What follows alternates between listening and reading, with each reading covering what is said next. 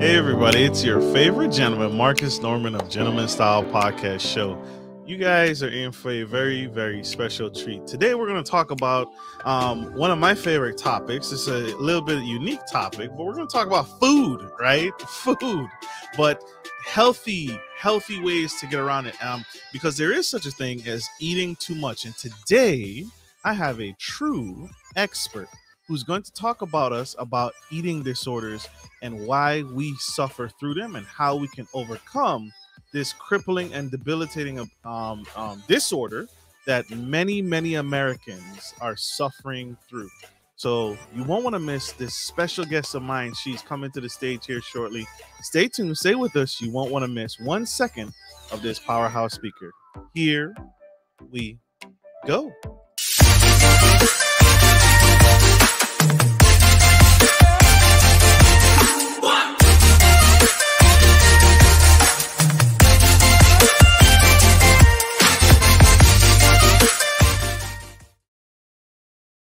Welcome everybody to the Gentleman Style Podcast Show. You are tuning into the greatest show on earth.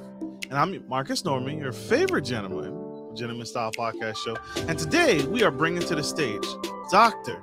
Cristina Castagnini. And she's a licensed psychologist and is recognized as a certified eating disorder specialist by the International Association of Eating Disorder Professionals.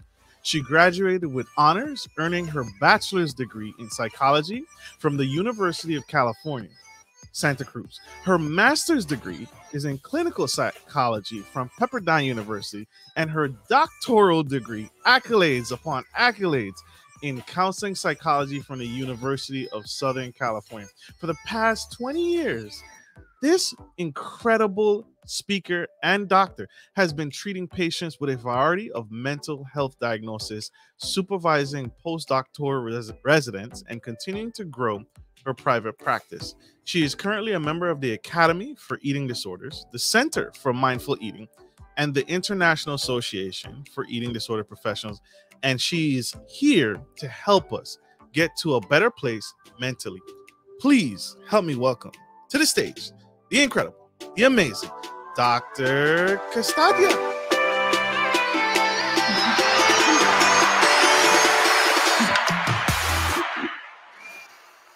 Welcome, Doctor. Thank you for joining us on Gentleman Style Podcast Show. We're happy to have you. Well, Marcus, that was quite an introduction. Thanks for having me. This is amazing.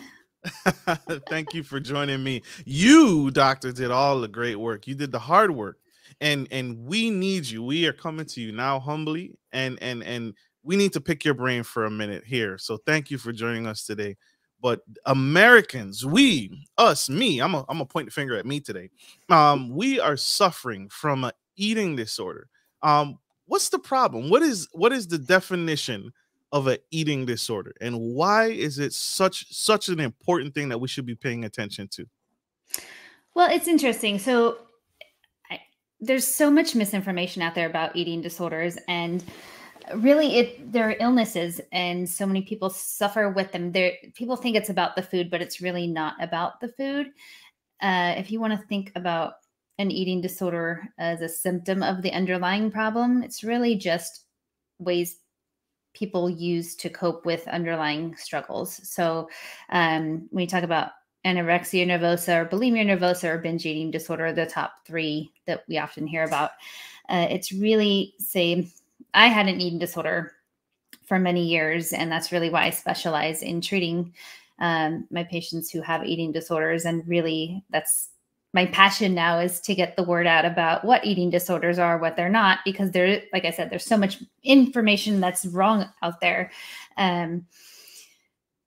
So if you want to think about, for me, for instance, it was really, there was so much in my life that felt so out of control. I felt like I couldn't speak. I didn't have a voice in things. My body felt out of control. I felt like I was so stressed out with grades, just so many things. Though I felt like the one thing I could control was my food.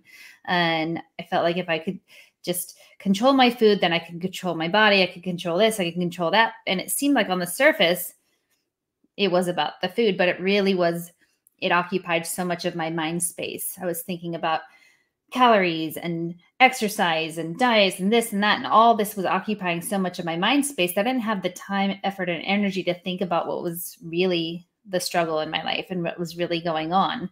And so from the outside surface, it looks like it's all about that. And for many people, they use food in different ways. So people maybe turn to food for comfort or to distract themselves. So again, they can escape and avoid and numb out from the real life struggles they're dealing with, because turning to food is so much easier in a way, even though after the fact they may beat themselves up and say, oh my gosh, why did I just eat all of that? Why did I just do all of that? But what happens there is when they are beating themselves up and feeling shame and guilt, that again occupies the mind and distracts them from having to really think about or deal with the real struggles they're having. And so it takes over their entire life and their world. Makes sense. And that makes sense, right? And so thank you for breaking that down so delicately, doctor. And I appreciate that, right? She's a doctor for real, y'all. You see how she just dissected that? She's like a physician with a scalpel, and she's like a brain surgeon, and she's in there and she's carving things up. But is it something that is it still considered an eating disorder if I'm eating like fruits and vegetables? Is that still, or is it just hovering around the bad foods? Is that still a eating disorder if I'm eating healthy foods versus bad foods for the body? So here's the other thing out there, right? So all food is food. And so that's part of what I first start out with my patients, is really talking about these labels of good and bad need to go away, first of all, because that perpetuates a lot of this eating disorder stuff. Is the eating disorder, we call it ED in your head. ED says, oh, if you eat this food and that food, like the diet culture out there, diet culture is so pervasive, we don't even know. So even the fact that you said good food, bad food, you've bought into diet culture right there. And so many of us we don't even question it. We go, of course there's good food and bad food. How could there not be, right? People say salad's good and donut's bad. And say, well, let's talk about that for a second. All food has nutritional value. And when we eat food, it gives us fuel and some nutritional value, right? Because the whole purpose of food is fuel and nutrition, and that's it, right? We need food to stay alive. We don't plug in like a cell phone, right? And so whoever came up with these labels of good and bad is really interesting. That's diet culture, and we don't question it. We're just seething in it, right? And so if you can get away with that, get rid of those labels first of all, because if you eat something that you say is bad, now you feel bad, right? Oh my gosh, I was so bad this weekend. I have to get right back on track, right? I have to be good again. Well, that right there is the emotional connection with food. And we got to cut that first, because now if you eat something bad, you tell yourself you're bad. Now food is not just fuel and nutrition anymore. It says something about you as a person, or you're judging yourself, or you're judging other people because now they're bad or they're unhealthy. It's an awful thing. Diet culture will say, it places value on a person for what they're eating or how they look. Somebody in our society, in diet culture, if you're thin, you're valued more. If you're thin, you're healthy. But this is where we need to break things down and say, wait a minute, where's all this coming from? This is crap. This is awful. This is so much judgment placed on people. And that can cause a lot of emotional pain too. This can lead to people dieting, doing horrible things to themselves, and dieting is a precursor to having an eating disorder. So we need to cut that first off and really challenge those things. Mindset, shift the mindset. That's what I'm hearing. Shift that cultural mindset. So thank you for breaking that down, doctor. You laid out that groundwork, and you laid that foundation for us. How can someone first recover from an eating disorder if there is a actual cure? I don't want to say cure, but maybe is it ever fully possible for someone to recover from an eating disorder fully? That's a great question. And I have my own podcast, and that one of the main reasons I started it was because there's this huge myth out there that once you have an eating disorder, you're always going to kind of struggle with it, or it's always going to kind of be with you. And as someone myself who's fully recovered, I wanted to break that myth, because if you even hold on to that belief at all that, oh, I'm always going to kind of have it, or I'm never going to fully recover, that's really powerful. That's a mindset that takes over. And so I'm sitting here as living proof that yes, you can fully recover. And that's number one, why I started the podcast, but number two, also why I treat patients, is because if I wasn't fully recovered, think about how awful that would be for me to be in a room with a patient, and I would constantly be getting triggered or perpetuate that myth about therapists and psychologists that I'm bringing my own stuff into the room and making therapy about me versus them. That would be horrible, right? So of course, recovery is possible. Absolutely. Absolutely. Told y'all. Powerful, powerful, powerful. We have one quick commercial break. You guys don't go anywhere. Stay tuned. Stay with us. We'll be right back. Good day, podcast listeners. This is your boy, Marcus Norman of Gentleman Style Podcast Show. I wanted to let you guys know that we will be rolling out a new feature and adding a join sponsor button next to the subscriber button here at the bottom of your screen. Once you click the button, it will display 3 membership levels. Gentleman Gentry, which is our entry level, Duke Duchess, which is our season level, and the Emperor and Empress, which is our most sophisticated level, which you will receive unique perks and benefits at each differing level and gain access to our community tab. We will also be sharing polls, upcoming events, and interviews, as well as receive feedback from our sponsors directly. Your support helps me find new and exciting guests to bring to the stage live. Well, in order to get the higher end speakers, it requires, well, some, you guessed it, money. So thank you for tuning in to my channel. And if becoming a sponsor sounds good to you, then select the join button below and choose your desired sponsor level. Let's continue to grow and serve the future of generations of men and women to come. Love you guys. Bye.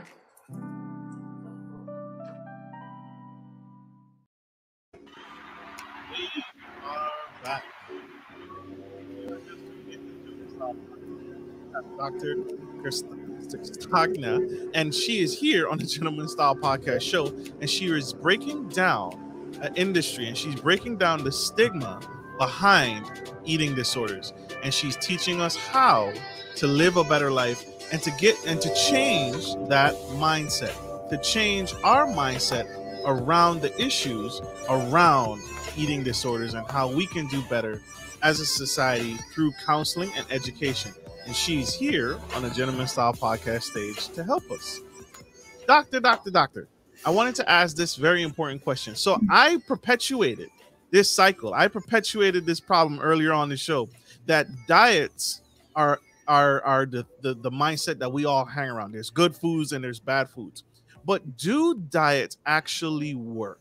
And are they a good thing? Well, I don't want to say, are they a good thing or bad thing? But do diets actually work? They don't. And so I actually had a whole podcast about this because I was like, oh my goodness, we need to talk about this. So how do I put this? People say, oh, of course they work. But I want to ask you something. I always ask people this, is that, look, if diets work, then you would still be on the first one, right? That's true. Right? That's but true. People have been on diet after diet after diet after diet. And what typically happens is they're on it and they get so excited. They're like, look, it worked. And I'm like, okay, then if it worked, what happened? You know, they get so excited. And everybody, if you take on a change, right, you change the way you're exercising or what you're eating, the body's going to shift because you're making a change, right? And so they get excited. They get positive comments like, oh, you're making this. And so they get kind of excited at first. But then, what is it, few weeks, or maybe even some people can do it for an extended period of time, but then they go off of it. Right. And most people, what happens is they gain the weight that they lost back plus some, because what happens is they've killed their metabolism down to something that, you know, it got shot down to whatever low amount they were eating. And so when they go back to eating normally, their metabolism is shot down to what they were used to eating. And so they end up gaining more weight back from when they started. And so they go, uh-oh, I've gained this weight back. I got to go back on another diet. And so they yo-yo back and forth. It's that paradigm, that evil back and forth. Like, oh, I lost 30 pounds, but I gained 40. And it's a constant, it's a lifelong battle. So it's a lifelong battle. So what is it, you talk about this and you coach to this. What do you actually recommend? How does someone know they have an eating disorder? How does someone realize that they're suffering with an eating disorder in their own lives? And what are some signs and symptoms besides food? Are there any other triggers that they should work on? Well, it's complicated. There's not one cause or one main symptom of an eating disorder. It's really something that you need to get assessed by a professional. And so if you're noticing in yourself that you are preoccupied with food all the time, if you are finding yourself feeling guilty for eating certain things, if you're finding yourself exercising and feeling in a bad mood if you don't go to the gym or exercise. So if you're like, oh my gosh, I have to work out today, and if you don't, your mood is altered. If you are earning your food in a certain, like, so somebody says, I can't eat this unless I exercise today, or I didn't exercise, so now I can't eat this, or I call it like negotiating with your eating disorder. So, okay, I had a donut for breakfast this morning, so now I can't eat dessert later tonight, even if I wanted it, or I have to be quote unquote good the rest of the day because I had something quote unquote in their mind bad earlier today. If there's certain things you're doing like that, and if your mind is, I'll ask people, how often do you think about food in your body? And they're like, oh gosh, 80% of the day. Okay, there's a problem there. Right? It's occupying a lot of their mind. Or if people are isolating and not going to parties or events because they either have to fit in exercise, or they're saying, oh, I can't go because there's not going to be any kind of food I can eat there. Or they're afraid it's not going to be according to what they can or can't eat. They just rather stay home because it's safer. Or oftentimes, like I remember for myself, I would plan my vacations based on if the hotels had a gym there, or, I'd have to bring my own food there. I mean, if there's certain things that start happening where your life starts to get smaller and smaller, and you start to fit in less with people because you have to just make sure you eat your certain foods or stick to your certain routines and make sure everything fits in. It's like your life revolves around your eating and your exercise. That's true.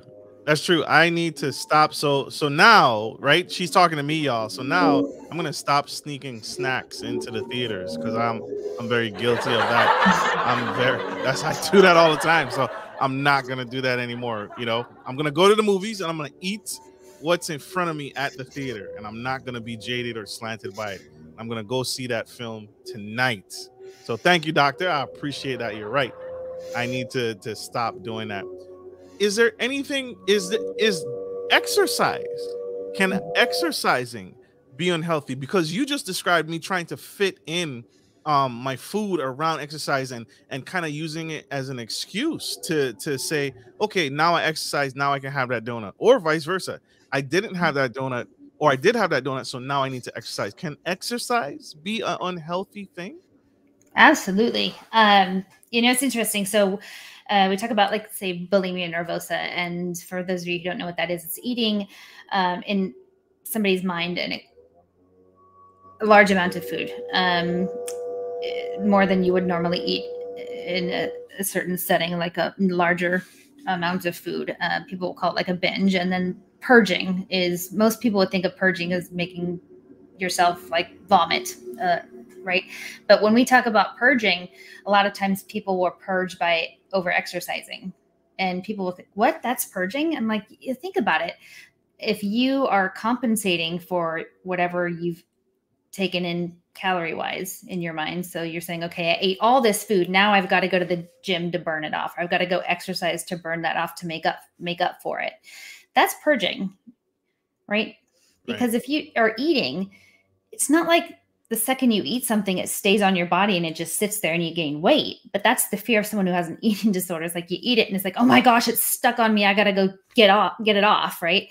We do use the food, right? We do use it for fuel. We use it to live. We use it for our hearts pumping and our lungs breathing and, DNA replication for like a blood flowing through our brain for our brains to function. We use it. It doesn't just stay there, but there's this fear of like, I have to go get rid of it right now, whatever I just ate. And so exercise can become this compulsive thing where it's like people will, sleep 4 hours and make sure they get the gym in because they have to fit it in to make sure they feel okay. Like, okay, now I fit in my exercise and now I'm allowed to eat today. Or they will skip school or work or events with friends just to fit in the gym because they have to make sure they compensate for whatever they've eaten that day, or they have to make sure they earn their food. Absolutely. That makes sense. So that makes sense. I wanted to ask the question. And so how do I help someone, right? I have a loved one, I have a family member. How do we not cause those triggers, right?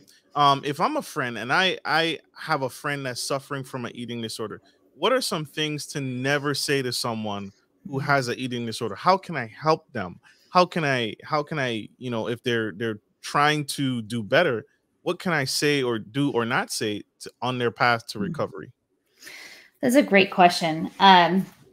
Because I think oftentimes loved ones are so well-meaning, they just don't even realize a lot of the things they're saying are so triggering. So for someone who has anorexia nervosa, a lot of times they get triggered if someone says, wow, you look so healthy. That is a huge trigger. They'll go, oh my gosh, I can't look healthy. I've gained weight. I need to lose more weight. Or if make a comment about what somebody's eating, especially out at a restaurant or something, like, wow, that's a lot.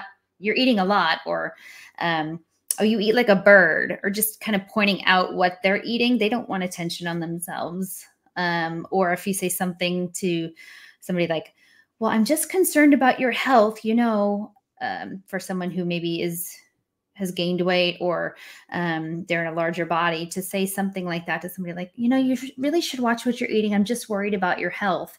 That's very triggering for somebody because you don't know what somebody has going on. For all you know, they could have what's called atypical anorexia, which is, most people don't know what that is, but they could be in a much larger body, but they're actually engaging in anorexia behaviors. They're eating very, very few calories and almost to the point of starvation, but their body is much larger. And so to hear something like that, all they think is, oh, wow, I just got to eat less and less. And that can be very dangerous. Absolutely. Absolutely. Thank you for that. That's huge. And so that is something we all need to be mindful of, y'all. That is something we need to pay attention to, because we don't want to hurt the people that we care about, and we don't want to make an already bad situation more difficult for them, right? We don't want to make it worse. And so we want to work with them and not against them, especially as they grow and they develop and they figure out themselves. Doctor, at what point should someone who struggles with food and body image work with a specialist versus a licensed mental health professional? When should someone engage, and which is the right pick, right? When do I need a nutritionist? What's the difference between, the two? So I always advocate working with a specialist if you're struggling with food and body image issues. And the reason I say that is, look, in medicine, right, you wouldn't go to if you had cancer, you wouldn't just go to a pediatrist, right? You just don't. And so it's the same in mental health. If you have a very specific mental health diagnosis or issue, I always advocate to go to a specialist. We specialize as well, right? Why would you not go to someone who really can help you with that specific illness or struggle? And I say this because I know my colleagues, and they are oftentimes very mystified about eating disorders. They are very confusing if you have never experienced one or really don't know much about them. Oftentimes I will hear some of my colleagues say, well, I would just send them to Weight Watchers or here or there. And if you don't know the complexities of, I call Ed in the head, oftentimes somebody can trigger somebody who has an eating disorder, and it can spiral them in a downward space and make it worse, actually. And nothing against my colleagues who don't know about eating disorders, but it's very complicated. and tricky. And same with the nutritionist. So in my practice, I'll work with a nutritionist and a primary care provider just to make sure, because it does affect the body. So to make sure all the vitals and they're medically stable, but also with a specialized nutritionist, because if you just have somebody go to any old nutritionist, oftentimes, again, that can be a trigger. They can put them on, what would seem like a diet, or say things to them that would trigger the eating disorder. So to really have somebody who's sensitive to the eating disorder and the illness work with a specialized therapist is really important. Absolutely. Absolutely. Thank you for that. That is major. We have one more quick commercial break. You guys don't go anywhere. Stay tuned. Stay with us. Stay engaged. We'll be right back. We got to pay some bills, y'all. We got to go to a show sponsor.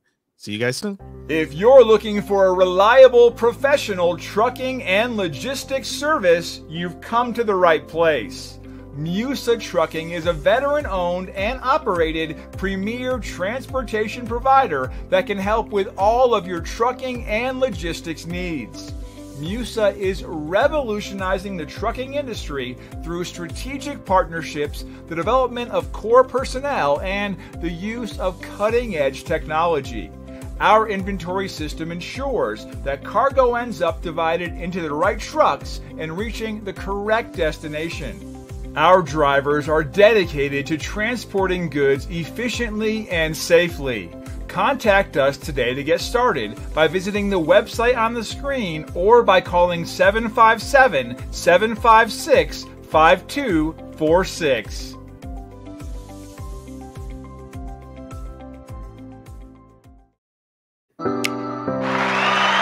We are back to the Gentleman Style Podcast Show.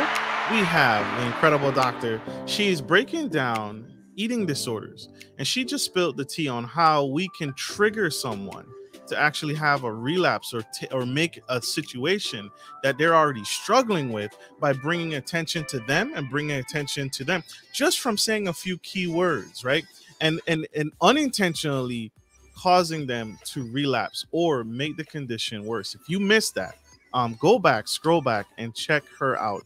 She is absolutely phenomenal, and you won't. We have to do better. We don't want to hurt our loved ones. We don't want to hurt our families and Americans, right? Americans, we are notorious portion sizes. We are notorious for eating. We love food. We love the burgers. We love the hot dogs. We love the cheese sticks, cheese fries, and so there's a way to go about it, and there's a time when to bring in a specialist like Dr. Castagnini, and she is helping us get to a better place.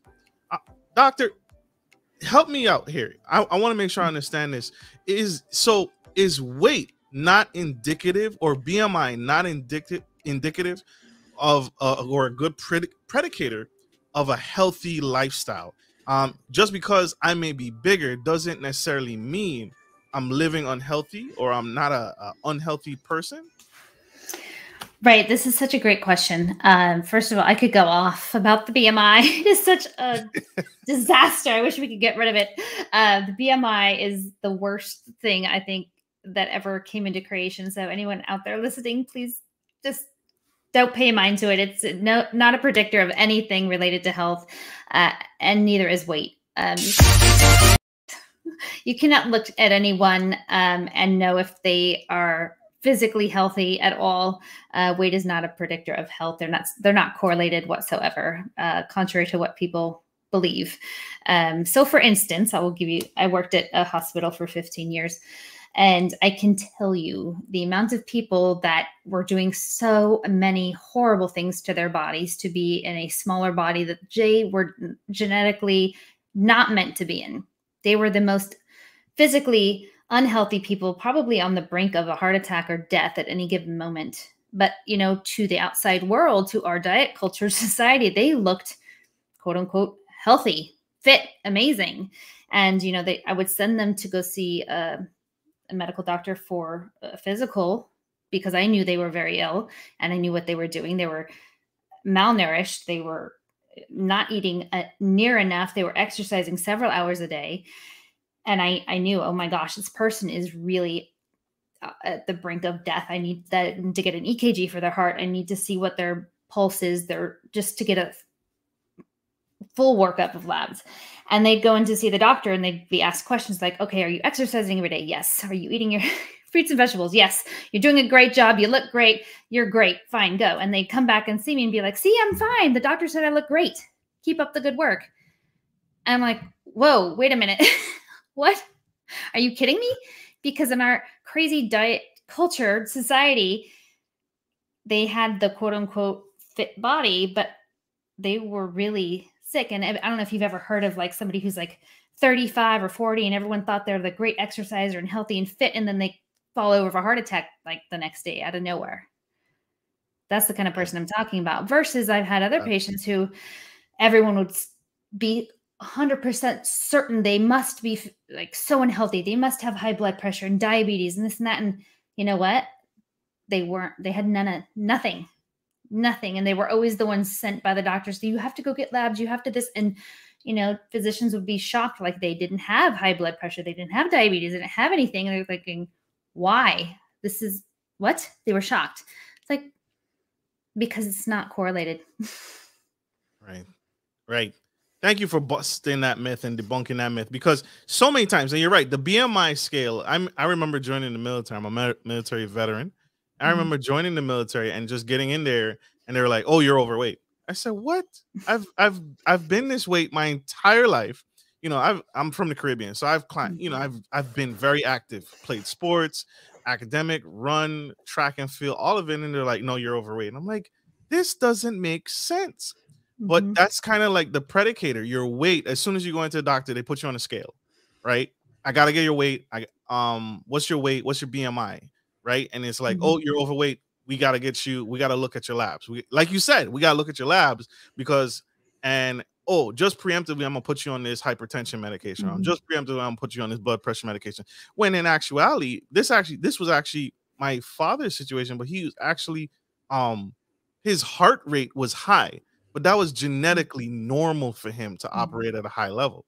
And so, but they were trying to work against it and slow it down versus that's his genetics. That's his makeup is for his heart rate to go that way. So thank you for debunking that myth.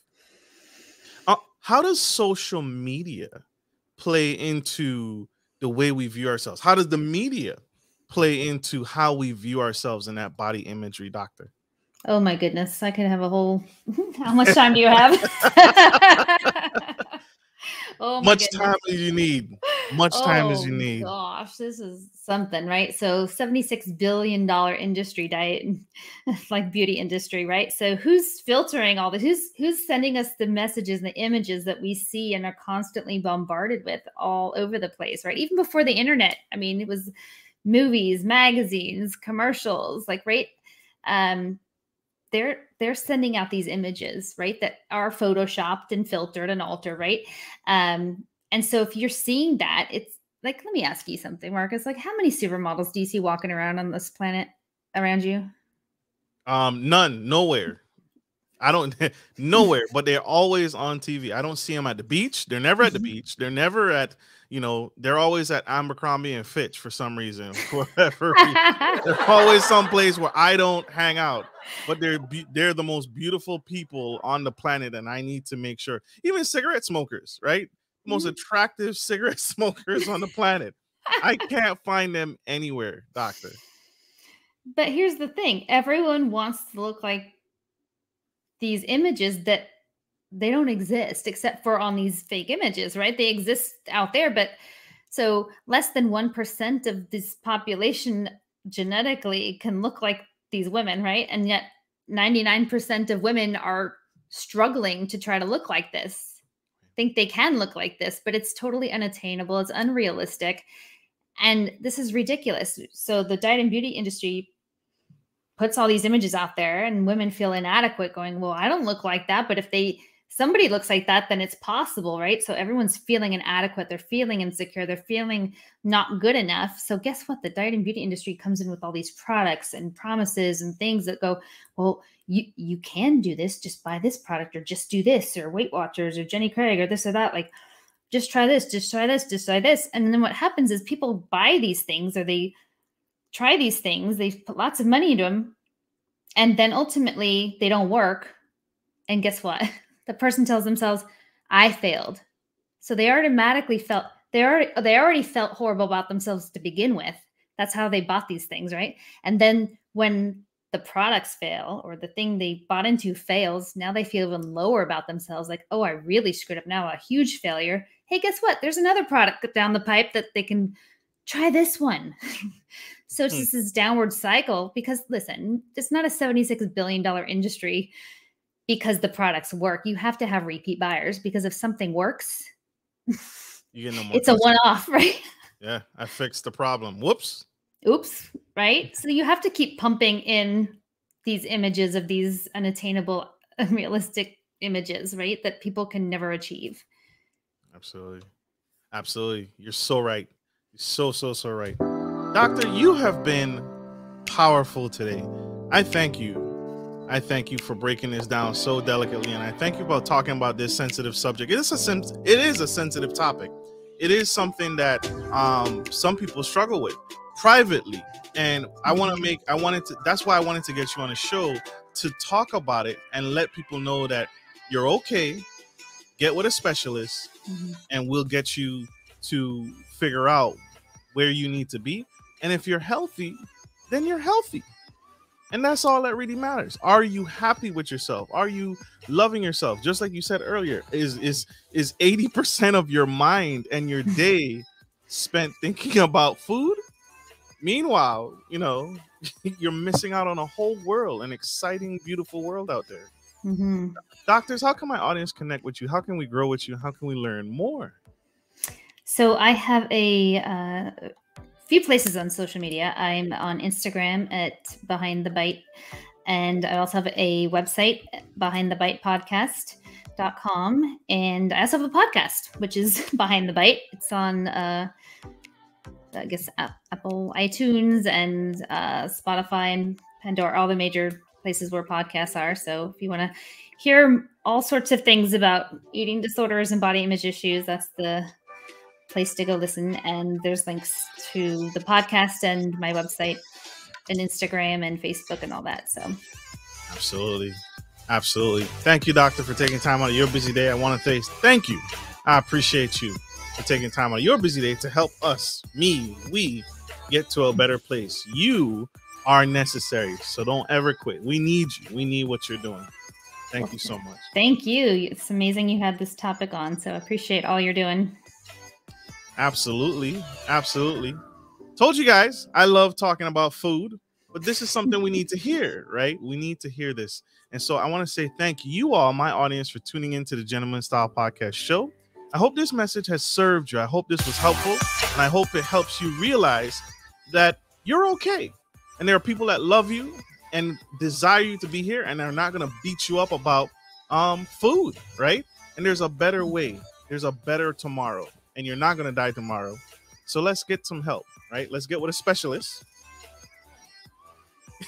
and do this the right way. Forget what your doctor said. Forget what everybody said. Forget social media. Forget what everyone else says, right? Let's do this together. Like I end every show, take care of your friends, take care of your family, and always take care of business. This is Marcus Norman of Gentleman Style Podcast Show and the Great Doctor signing off. Love you guys. Bye.